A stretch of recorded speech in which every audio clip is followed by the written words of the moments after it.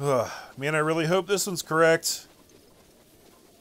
Because if not, I'm going to be in some real trouble. Trying to find these things. I kind of figured that would be the case. I feel like out of all the major areas in this game, the Rito area is sort of the most generic land-wise. It's just a lot of, like, green grass and open fields, and then, you know, the snowy mountains. But I feel like there's not a ton of, like, unique architecture to the land around here. So it's probably going to end up being the hardest one to suss out. I don't know why I feel like killing this guy. I just really do. You're the worst lookout ever. How did you not see me? Oh, did get the call off, though. No, my boomerang. Alright. I think it's time to bust out that sexy Zora longsword. Oh, you cut me off, you bastard. How dare you.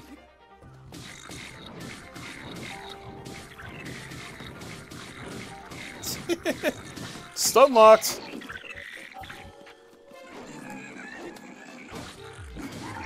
You want to have a cyclone battle? I'll have a cyclone battle with you. Oh, they're winning the cyclone battle. Ah! Damn you bastards. They're so winning. Fine. Ooh. Moving on. Here we go.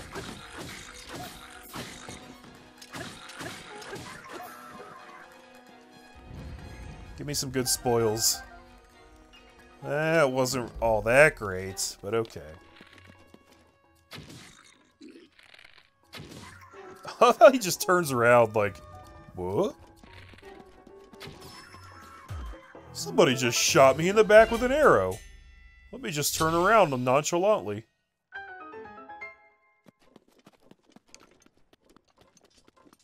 This is probably going to be something I really don't need, but let's look anyway. Hey, actually, that's a pretty good pickup. Granted, I still don't really need it, but I ain't mad that I got it. Alright.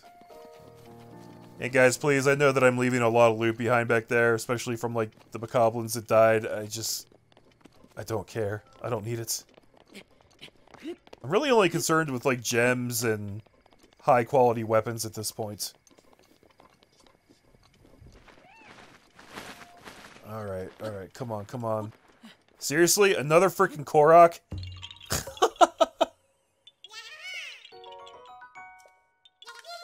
How am I finding Koroks at these precise locations? Like, I'm sussing that out on the map and finding the Koroks, but I'm not finding the thing I actually need. That's so funny. I can't even believe that. Wow.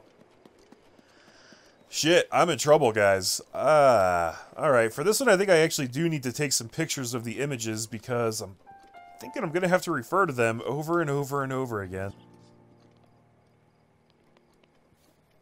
Damn. I'm already out of ideas for some of these.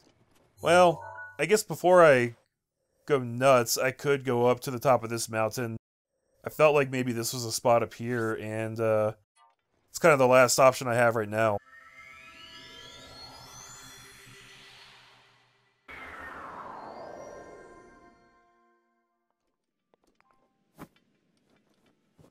Alright, so we're very close to where we want to be.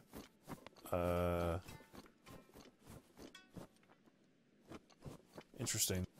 Just a club sticking out of the ground right there.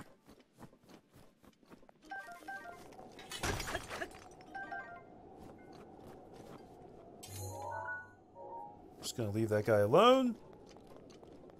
And see if I can't... Oh, that's a way bigger climb than I thought. Jesus. I don't really want to have to use my super jump. Damn, I can't even climb this thing. Wow. This place is tough. Ah, man. We really should have came at it from the other direction, I guess. Does that guy see me? Okay. I can't believe I can't even, like, scale this thing like normal. Jeez.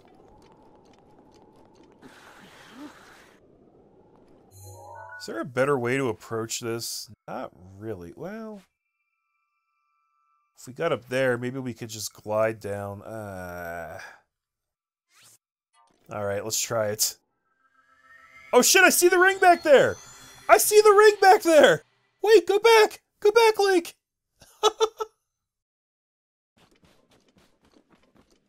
Now I don't see the start of these things.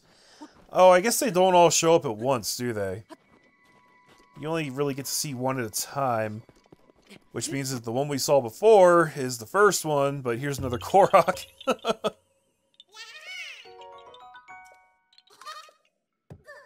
Great. So, it would have been off in that direction somewhere, right? The direction I'm looking right now? Because we were down there at that shrine. Now I can't see it, though. Alright, well I guess we don't have to be at the top of this peak. There it is. There it is. Alright, so this is where we start. Now, here's my question. Which spot is this on the map?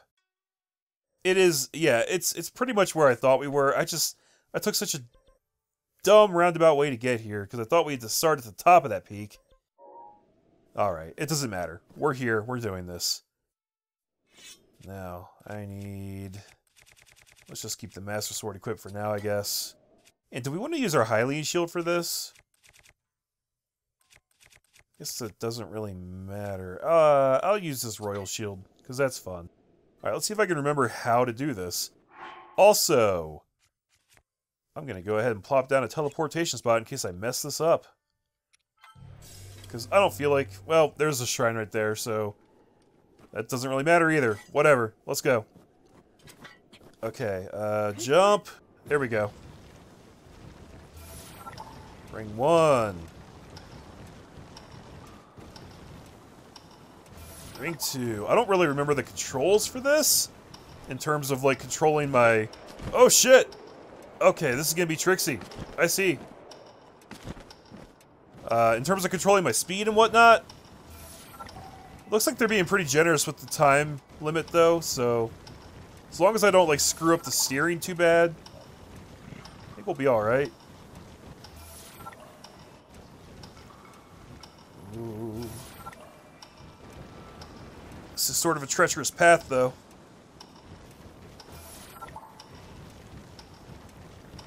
Alright, we're still good, we're still good.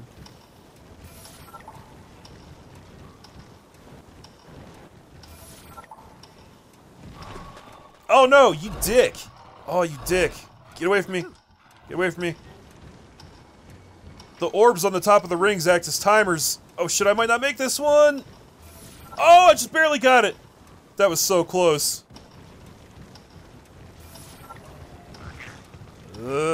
Which way, which way? Left. Last one, last one! Alright.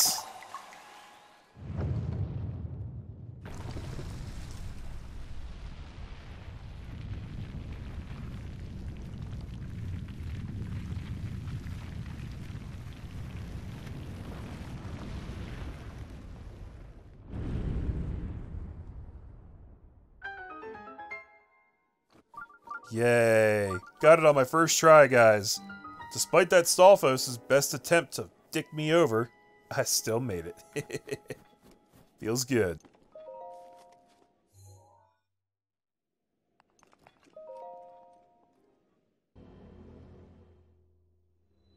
Alright, so this is Kiah Toza Shrine, and it's called Master of the Orb. It's another one like this. Well... It's not exactly like the last one we did, but it is similar in concept, it looks like. Alright, first things first, let's take a look around, let's get our bearings here. We've got the platform down there where we have to deliver the Orb of Destiny. We got a button right here.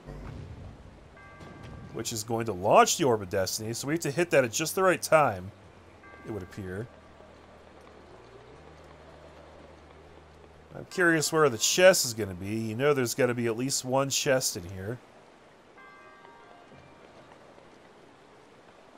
Doesn't look like I have a lot of wiggle room in terms of moving around and exploring places. Well, let's see how high this thing shoots me.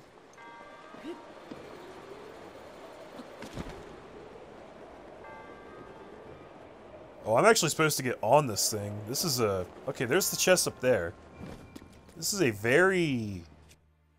This is very involved. There's more to this than I originally suspected, guys.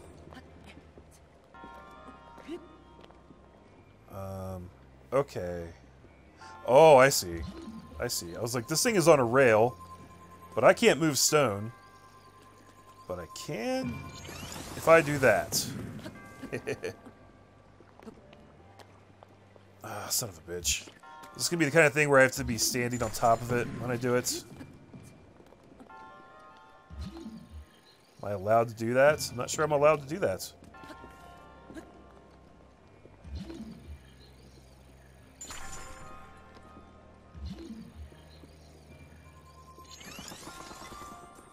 Oh. I'm not sure if I can make the corner of that catch it. There we go. Yep, okay.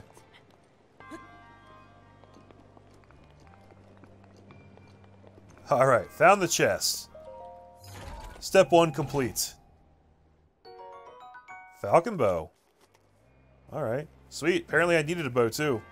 That's the first time that's happened in such a long time where I didn't have to fucking play ring around the rosy with my weapons trying to figure out what I wanted to drop. Right. Alright, so popping down here. Let's see where this thing goes. Follows the ramp. Ends up going all the way down there. And then it just kind of falls off the edge right there. Okay. So how do we prevent that? There's a switch right over here.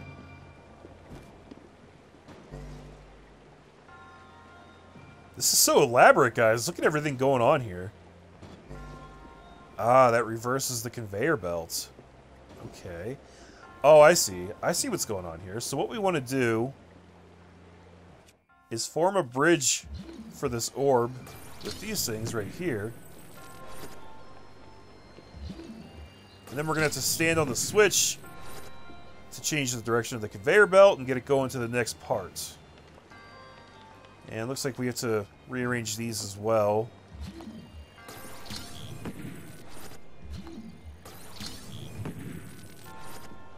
That should redirect it just the way we want.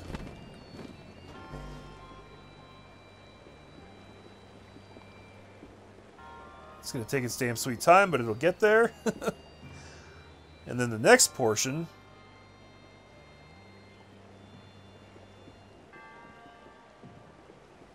That'll take it... It's going to fall right there. Right. So we got to figure out how to get it to the... Get it across that gap right there.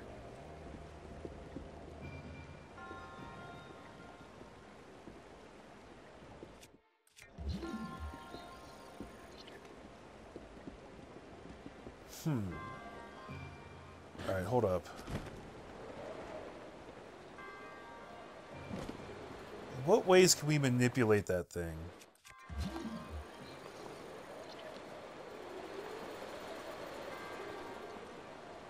We can use stasis, obviously. But I don't see how that's super helpful. What if I stand on it? Okay. Yeah, that will affect the orientation of it. But again, how is that... Oh, there's water right there. Oh. Okay, so we use stasis to make it stay the orientation that it is. And then we make a bridge with Cryonis. These are going to have to be just perfect. That might be a little too high. How about right about there? I bet you that's just about right. And then we'll need another one. We're going to have to space these out a little better because we can't quite fit 3, but 2 doesn't cover the whole area. So we're going to have to very delicately space these out in such a way that it still rolls over the gaps, but it doesn't stop. I think that'll do it right there. So, here's what we do. Stand on this guy. Switch to stasis. It's going to be a bit of a waiting game. Here it comes.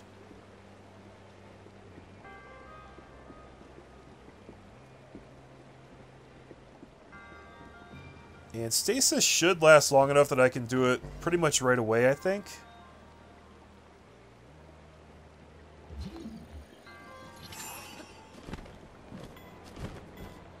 Okay, then we gotta time this out just perfect. Yeah, we got this, as long as we don't screw this up. I think I got it, guys! Ha-ha! Look at that. 2 points, guys. I miss my calling as an NBA player. Fantastic. And that was the only chest. Yeah, confirmed. That was fun. I enjoyed that. Wasn't super challenging, but it was really fun to figure that out and then actually, like, execute it.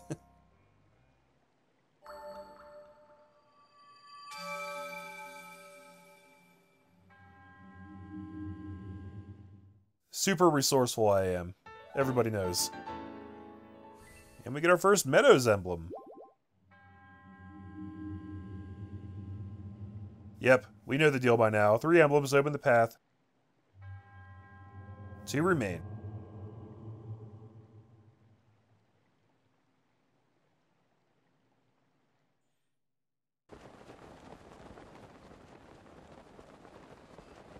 Sometimes I still just have to marvel at the beauty of this game, guys. The majesty of it. Unbelievable. So good. Okay, then. So that one right there would be the one that we already got. I wanted to come back here, and I wanted to just take some pictures of this, actually.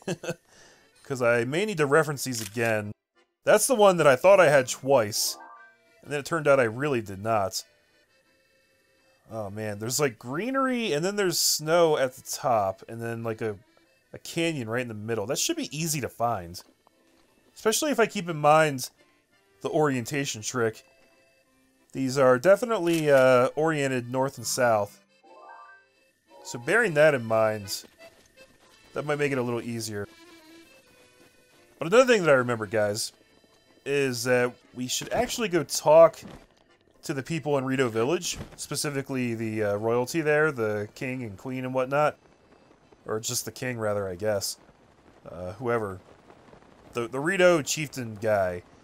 Because they will tell us information about where some of these where some of these trials are, I believe. Like the people they sent out to scout the location or whatever, they'll be like, "Oh yeah, we were hearing reports of some fucked up stuff over here, so we sent a dude to check it out." And we might not even have to refer to the map. We might just be able to find the location straight away once we hear the name of it from him, which would be super handy.